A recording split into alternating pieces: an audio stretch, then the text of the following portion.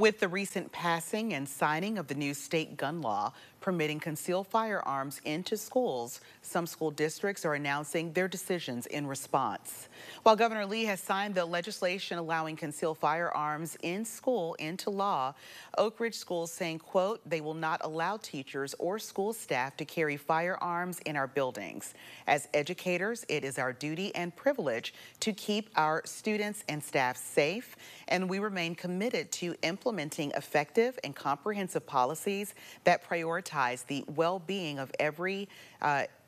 student in Oak Ridge schools. We are grateful for our partnership with Oak Ridge law enforcement agencies and believe that our school resource and staff safe, and we remain committed to implementing effective and comprehensive policies that prioritize the well-being of everyone.